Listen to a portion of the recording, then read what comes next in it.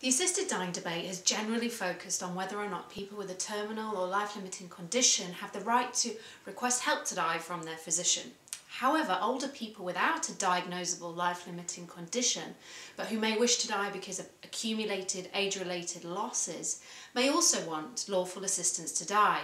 The stated motivation of these people is that they feel that they have completed their life or that they are tired of life. In this article, I make the point that it's essential that we consider the process of ageing and the process of dying together, rather than creating an artificial separation in order to support a mantra of successful ageing.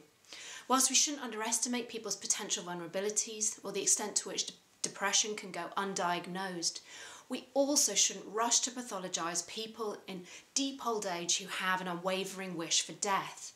Often the real tragedy is not death itself, but the way in which we die in hospital, subject to extraordinary life-extending measures, or in a care home without the requisite pain relief, or potentially subject to abuse or neglect. For many people, it's important that the way in which they die corresponds to the embodied values by which they've lived their lives.